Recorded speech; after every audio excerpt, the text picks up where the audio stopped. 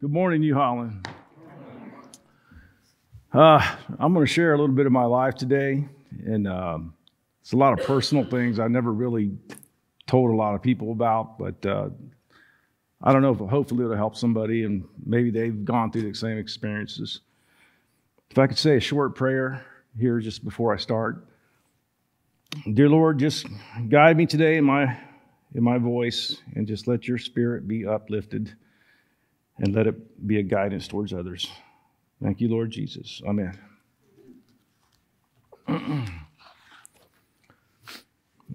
I was born in Miami, Florida, of Spanish descent. I was raised as a Catholic. At the age of 6, due to family violence, we were relocated by the kindness of a stepfather to the small town of Albany, Georgia. Times were tough, and I grew up spending a lot of time on the streets. I can recall occasionally going to church, and the church would help us with food, used toys on holidays, and it was a joy back then just to have a used toy. My brother and I, we were a product of our environment, and we used to fight like cats and dogs.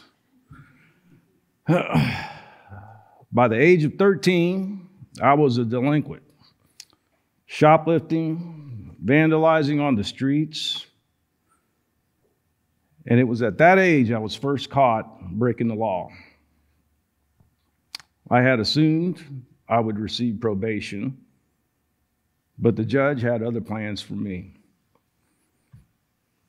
I'll never forget him pointing his finger at me, stating, "I'm going to make an example out of you, son.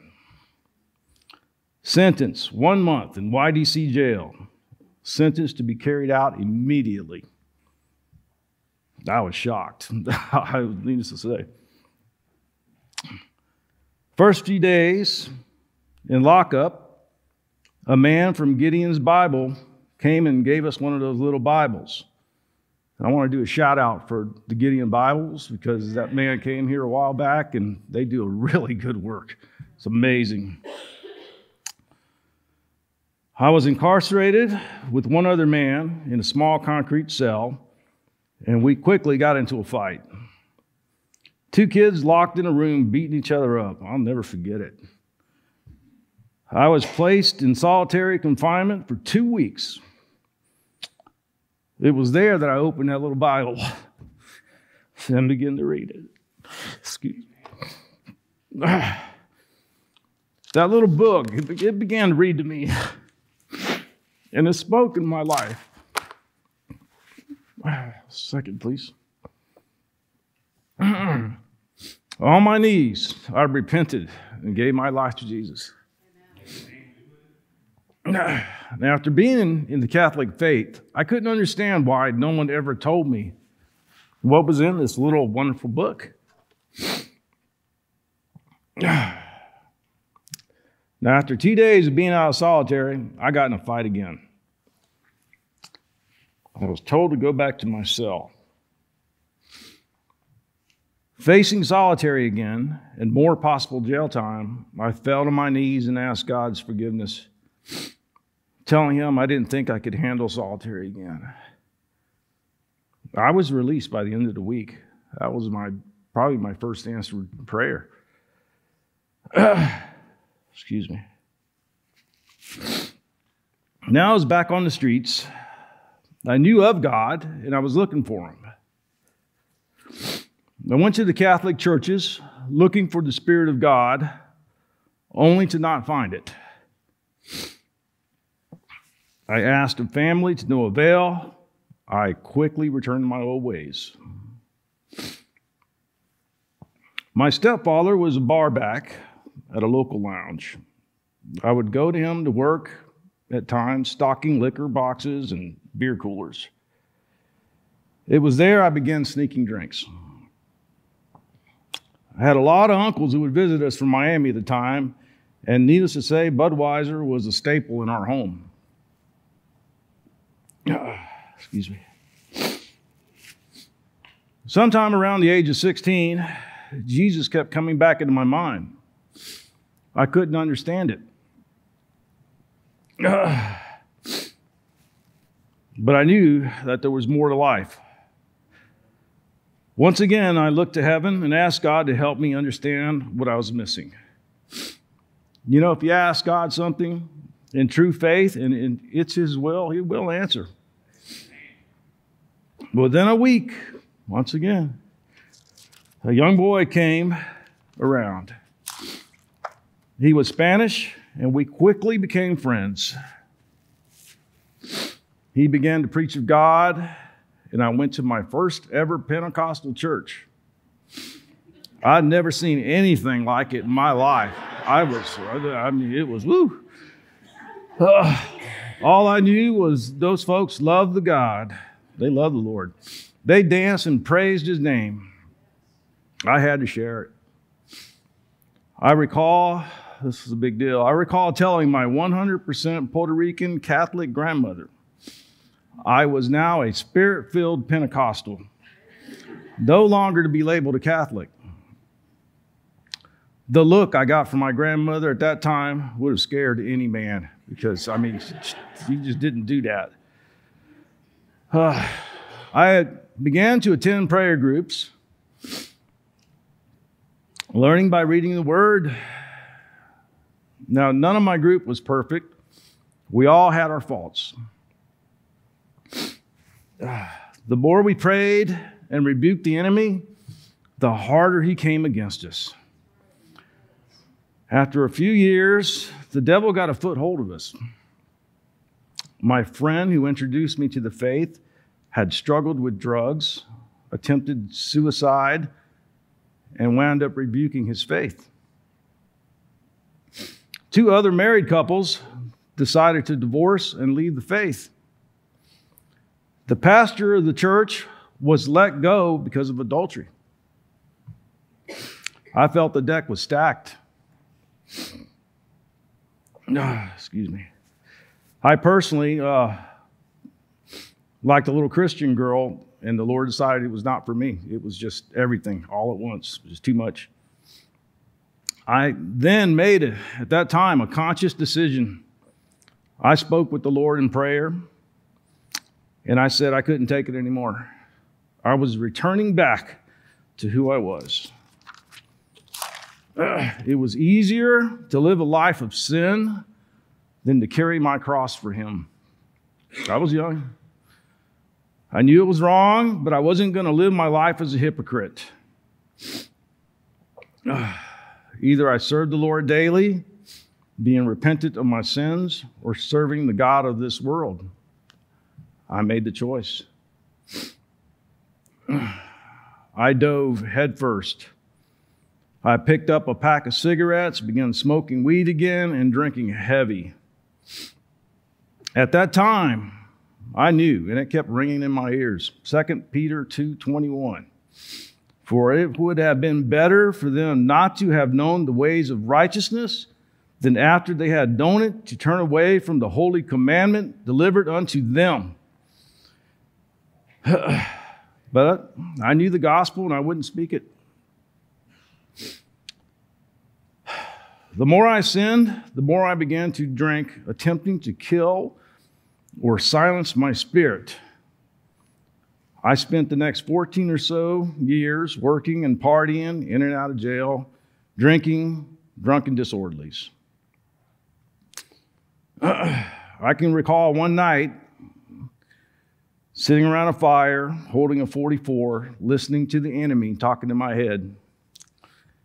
And I just thank the Lord that I didn't do that. Excuse me. I met my wife afterwards. We both drank, decided not to have kids, and moved to Florida to begin a new life. Our dining room consisted of a pool table and a gambling machine. We hosted many parties. I had been a custom cabinet maker there for many years. I decided to change my career, get into the granite business, an easier job. My foreman and I quickly became friends, being as how we both enjoyed the crazy lifestyle. I believe I began creating a God in my own image in my mind. I wore a large cross around my neck like some badge of honor, kept the Bible on the dash of my car, only to dust it off occasionally. The longer I walked away from God, the more comfortable I became in my sin. One day I began to feel weak. Had a hard time walking any form of incline. I was diagnosed with AFib. I had drank and smoked my heart out of rhythm. Even the threat of death didn't stop me from drinking. My addictions had a strong hold on me. At this time, searching purpose in my life, I joined a Latin motorcycle gang. A gang of wannabe 1% percenters.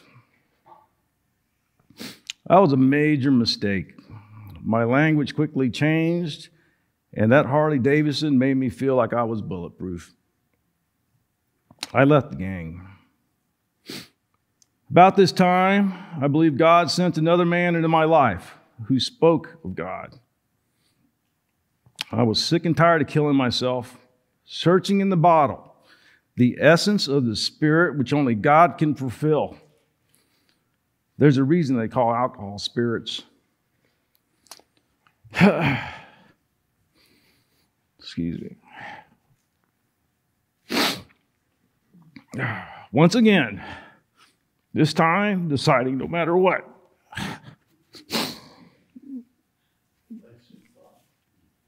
I was going to live for Jesus.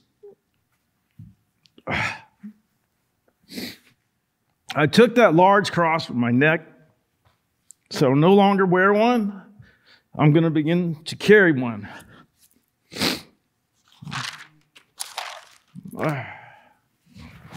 Now, my addiction to cigarettes was pretty tough. That was a hard one to beat. But I had read enough scriptures to know that if it was for His will, and you ask all in fasting and prayer, He'll do it for you. So I did my first ever 24-hour fast with a long motorcycle ride alone. The next day, I never, ever smoked another cigarette again. I praise God for that, because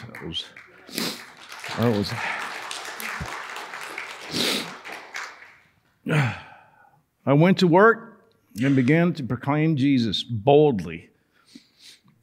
Everyone figured I'd lost my mind. Biker crazy one day and Christ Christian the next. I turned my swimming pool room that I used to heavily drink into a prayer war room, hanging scripture on the walls, daily listening to audio Bible and preachings. I went through my neighborhood asking for forgiveness of my wrongs. I knew that what we fed into our eyes quickly comes out of our hearts and mouth. One of my neighbors was 90 years old. He had lost his wife, living alone. Due to a UTI, his family put him in a memory ward. The Lord put Rocky on my heart. I spent the next few years by his side. He was baptized at the age of 92. That was a sight. 92 years old man. He passed away at 93. Never denying Jesus to the end. I love that man. The Lord was so gracious to me. Within the first few years, I was a witness to my wife recommitting to Jesus, as well as my mother. One spark from God can create a fire. Now, my work had had enough of me. I couldn't handle the new Jose. The secretary would tease me on how I knew God. My foreman friend would test me with my faith. And he would anger at my Christian witness. Nothing could take my smile away from Jesus. Nothing. I know of whom I have believed. I never bragged at work of the work I was doing for the Lord. I kept my mouth shut and endured the insults. I was relieved of my duties for my job. 3 years later, I was invited to one of the workers at that shop's wedding. I was astounded to hear that he had turned to Jesus. Prior, he was very anti-God. He pulled me aside to say, when he first seen me come to God, every day he would see me so happy, glowing. After I was fired, he decided he wanted to have some of that joy, and he gave his life to Christ. Amen. I wept for God to use me in such a way as for somebody just to see me in his joy. That was amazing to me. As Christians, the world is watching us. It's important that we protect our witness in Christ. I began a new job as a cabinet foreman, and within my first week, I suffered a stroke at home. I lost my speech that night. My right arm wouldn't move, and half my face was frozen. We're not promised tomorrow. In my mind, I was talking to God, asking, why, Lord, why now? I was a faithful witness to him, doing all I could. I recall the hospital taking me upstairs for an MRI. As I looked at that machine, I seen it as my coffin. In the machine, I spoke in prayer to the Lord, please, oh Lord, please, if it's your will, allow me to witness your name one more time. As they took me out of the machine, they put me in the gurney, I looked over to that male nurse, and my mouth opened. Like a slow tape recorder, I asked him if he knew Jesus. Surprised, the nurse asked me, he said, are you asking me if I knew Jesus? At this time, I yelled, yes! And my frozen arm went straight up to praise God. I haven't shut up since. I realize there'll always be skeptics, but I fear the Lord too much and too much respect for him to make up something like that. Upon my second MRI, it revealed I have 2 dime-sized dead spots on the left side of my brain. Today, I only have constant AFib, occasional nerve twitching in my eyes, so I'm not winking at you guys sometimes and just let you know. And my right hand thumb just numbs up. I just consider it the thorn in my flesh like Paul had and a badge of honor, a reminder of what God has done for me. My wife and I have felt a calling to move here to this area. So we sold all we had to relocate. It had to be God's plan because from day one of packing to getting here, at every turn we've had issues. We've purchased a home that was in dire need of major repairs. I was tested in everything I had preached about to others over all the years. Sadly, I failed many tests. I know that I'm a work in Christ, should be repaired daily, just like this house. I just thank God he doesn't rip it all out at once, like this house. So don't judge me by my past. I don't live there anymore. We've been attending New Holland for a little while now. I feel we've made many Christ-loving friends here and hope to spend more time here. In closing, I'd like to offer everyone who is interested 2 witness coins. Keep one for yourself, or better yet, ask God to bring someone before you to present it to. They're little pennies with crosses stamped in them. You never know what the other person is going through. I usually just tell them whatever they're going through, Jesus knows it. It makes sense to follow Jesus.